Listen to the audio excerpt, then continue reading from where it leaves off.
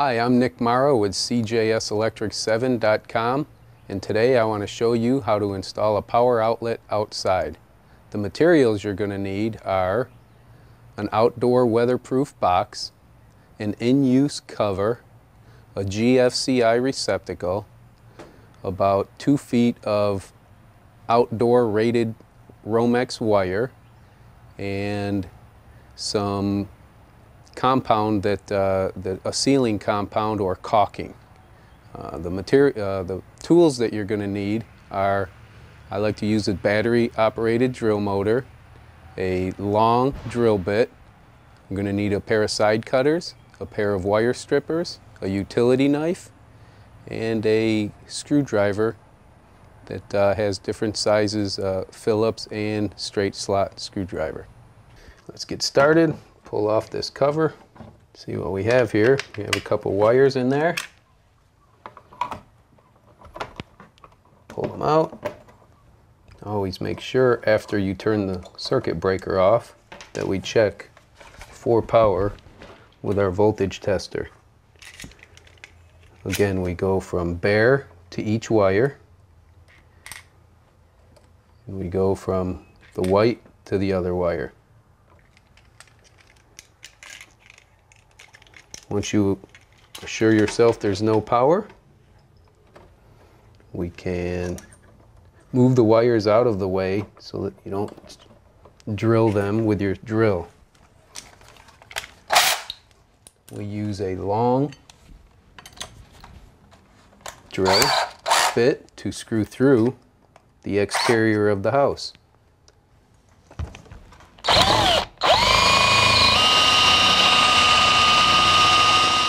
Next step is take your outdoor rated Romex wire, fish it through your hole about a foot or so out there.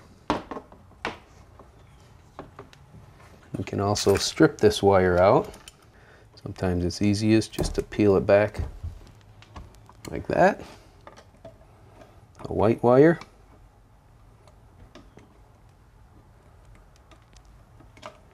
Again, peel it back, and a black wire.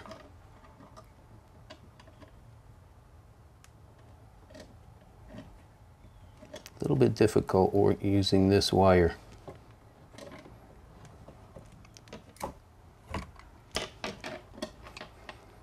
Cut it off close without damaging any of the wires.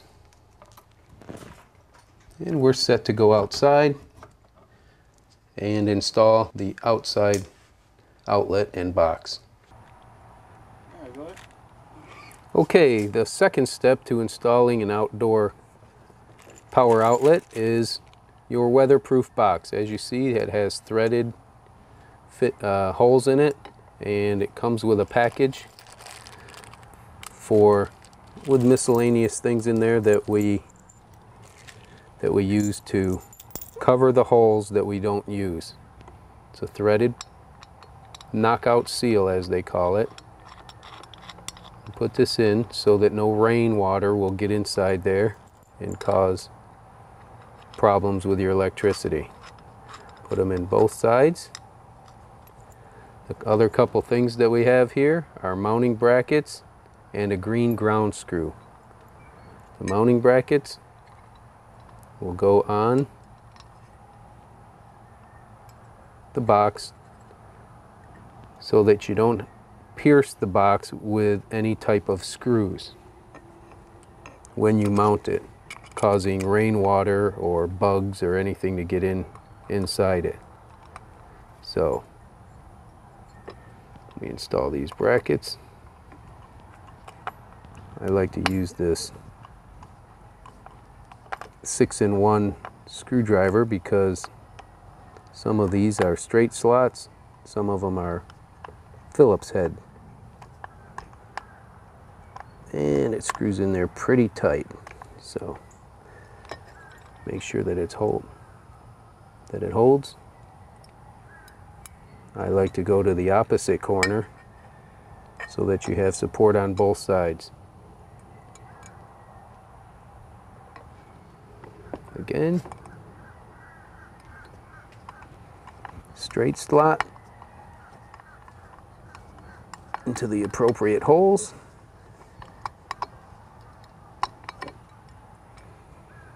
Next thing we do is install the green ground screw into the box. There's always a hole for the ground screw.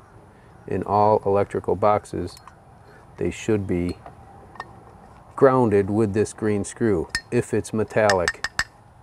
If it's a plastic box, it's not really required to have a green screw because plastic does not conduct electricity.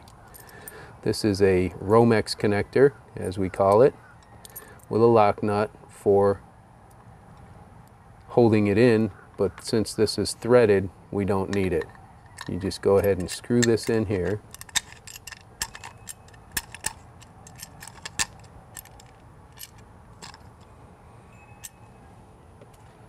Loosen the screws to make room for the wire to fit in it.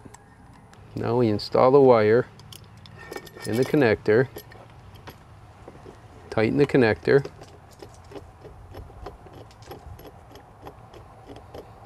this not only holds the wire in, but it also seals the box so no critters or rain can get inside it. Next thing we use before we put the box on is a compound we call duct seal, similar to caulking, where you can form it. It's a sealant to make sure that no water gets in there. We wrap it around and press it back in to allow the box to go in.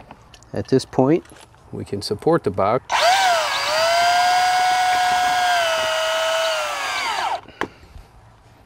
make it a nice tight fit. Next thing we do, take the utility knife, score the wire down the middle of it. Be careful.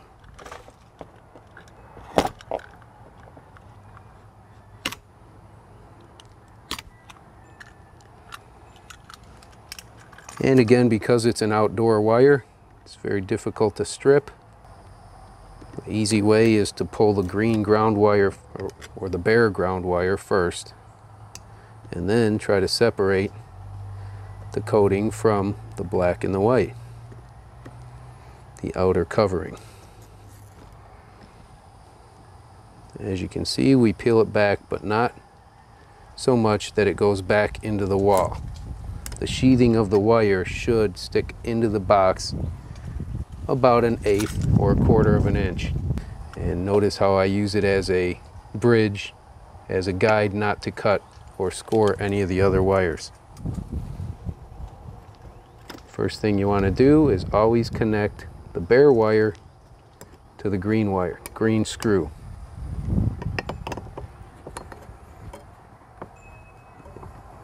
Nice and tight. Lay it in the back, on the bottom. Next, I like to cut everything even. Take your strippers. There is a strip guide that tells you how long to strip the wire. You can hold it up, mark it with your thumb, and strip it to that length. Again, the strippers are designed only to cut the outer coating of the wire. Make a nice little loop in this so it'll go around your screw.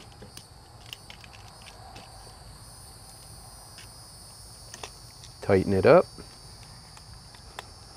Most important wire of electrical system is the ground wire. This GFCI outlet has a little ridge in it where the ground wire lays. You can see the different colors between the screws. This is a darker brass screw. This is a whiter screw. Normally the white screw is for the neutral or the white conductor. It is even stamped on the outlet, white, black. So you don't have to wrap this particular one around the screw because it has a guide, a screw hole with a square washer type that compresses it as you tighten the screw. As you tighten it, you can feel everything get snug up. You can pull on it just to make sure. This particular one hasn't been unscrewed. If you unscrew it, it will allow the wire to go in there. Make sure it's in. Hold it in if you have to. And tighten it down. Again, you could feel it being snug. Tug on it to make sure it's a good connection. Again, the wires are probably 6 to 8 inches long. This allows easier workmanship with the wire. You can get it in the box, fold them however you have to get it in the box and make it nice and tight fit.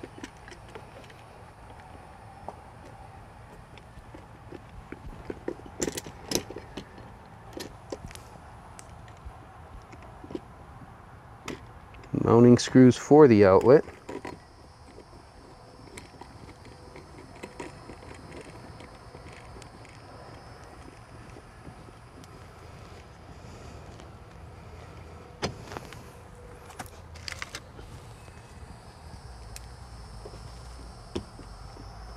All right.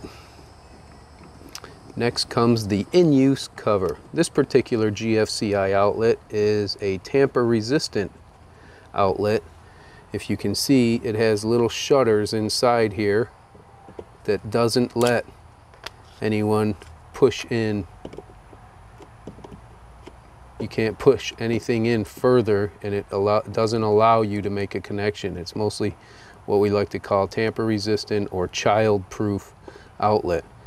If child comes and pushes something in here, they won't get electrocuted because there's a shutter in there that doesn't allow it to touch anything metal that is energized. Next step is our cover. This particular cover is an in-use cover. It is designed to plug something in while you use it. As you see, it comes with some screws, flip top,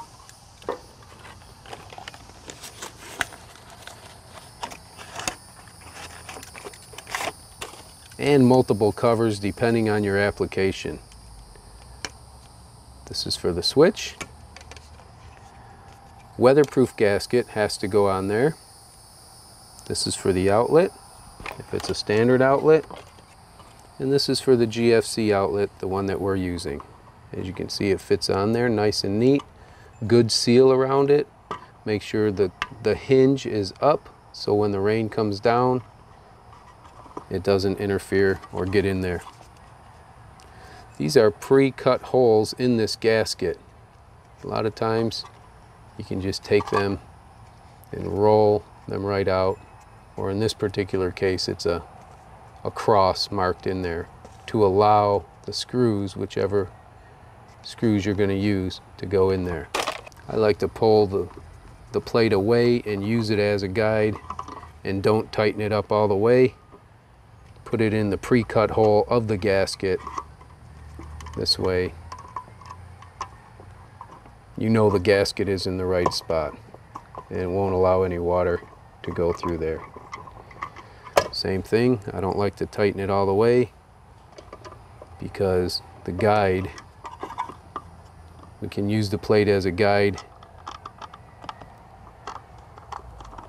for the other holes.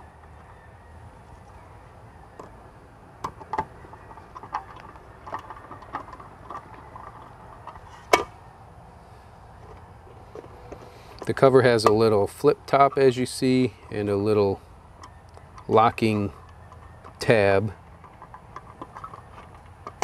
just to make it extra secure and sealed so that no water gets in there.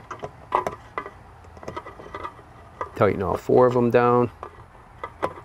May have to adjust it to make sure that the receptacle is flush with the cover and not pushed back there. Again, electricity.